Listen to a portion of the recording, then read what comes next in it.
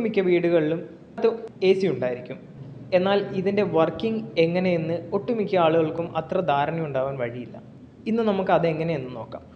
അതിനു മുൻപ് ഒരിക്കലെങ്കിലും പെട്രോൾ നിങ്ങളുടെ കയ്യിൽ വീണിട്ടുണ്ടാവില്ലേ?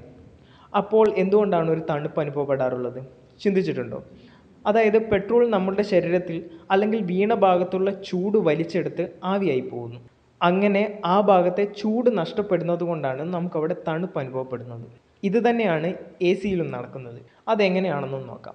ആദ്യമായി ഒരു എ സിയിൽ 5 പ്രധാനപ്പെട്ട ഭാഗങ്ങളാണുള്ളത്. Compressor, 2 condenser, 3 dryer, 4 expansion valve, 5 evaporator. ഇതിൽ ഏറ്റവും പ്രധാനപ്പെട്ട ഭാഗമാണ് കംപ്രസർ.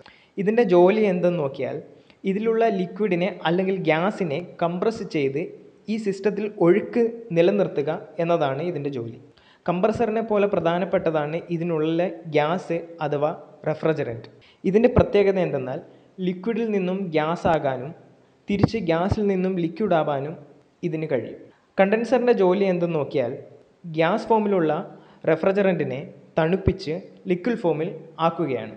ഡ്രയർ എന്നത് റെഫ്രിജറൻറ്റിൽ ഉള്ള മോയ്സ്ചർ കണ്ടൻറ്റിനെ നീക്കം ചെയ്യാൻ ഉപയോഗിക്കുന്ന ഒരു ഉപകരണമാണ്. റെഫ്രിജറൻറ്റിൻ്റെ പ്രഷർ കുറയ്ക്കാൻ ഉപയോഗിക്കുന്ന ഡിവൈസാണ് എക്സ്പാൻഷൻ വാൽവ്. ലിക്വിഡ് ഫോമിലുള്ള റെഫ്രിജറൻറ്റിനെ ചൂടാക്കി ഗ്യാസാക്കി മാറ്റുന്ന ഉപകരണമാണ് എവാപ്പറേറ്റർ. ഇതെല്ലാം വളരെ സിമ്പിളായിട്ടുള്ള വിശദീകരണമാണ്.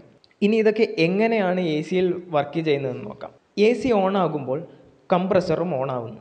അങ്ങനെ കംപ്രസർ ഓണായി റെഫ്രിജറൻറ്റിനെ കംപ്രസ് ചെയ്ത് എ സിയിൽ ഗ്യാസ് ഫ്ലോ ഉണ്ടാക്കുന്നു.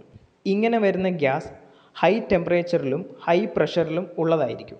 ഇത് നേരെ കണ്ടൻസറിലേക്ക്, അതായത് വീടിന് പുറത്തുള്ള ഗ്രില്ല് പോലുള്ള ഭാഗത്തേക്ക് പോകുന്നു.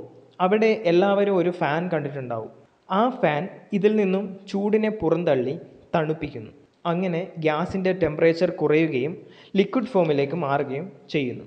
ഓർക്കുക, അപ്പോഴും പ്രഷറിന് കുറവൊന്നും സംഭവിക്കുന്നില്ല.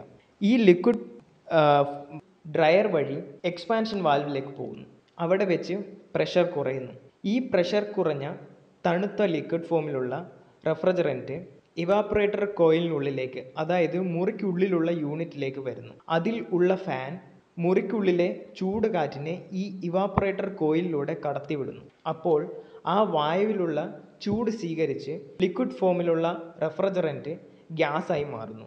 തൽഫലമായി തണുത്ത കാറ്റ് പുറത്തേക്ക് വരുന്നു. ഇങ്ങനെ ഗ്യാസായി മാറിയ റെഫ്രിജറൻറ്റ് തിരിച്ച് കംപ്രസറിലേക്ക് പോകുന്നു. ഈ പ്രക്രിയ തുടർന്നുകൊണ്ടേയിരിക്കും. ഇങ്ങനെയാണ് മുറിക്കുള്ളിലെ വായുവിനെ എ സി തണുപ്പിക്കുന്നത്. ഇതാണ് എ സിയുടെ പ്രവർത്തനം.